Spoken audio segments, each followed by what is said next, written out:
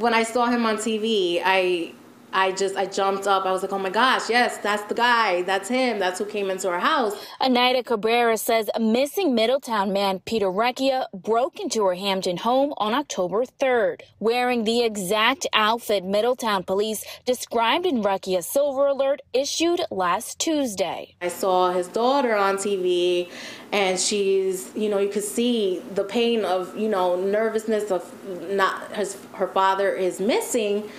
It made me a little bit more upset with how the whole situation was dealt with. Cabrera says Recchia was harmless when he broke in at 4 in the morning. Nonetheless, she called Hampton police. And that's when he started preaching and saying, oh, thank God, we're saved, God saved us. But police were able to locate Recchia that night, although they did not take him into custody, something Cabrera doesn't agree with. They said, oh, they knew that he had some, he wasn't well. So to help him, they should have taken him in that night, is how we feel.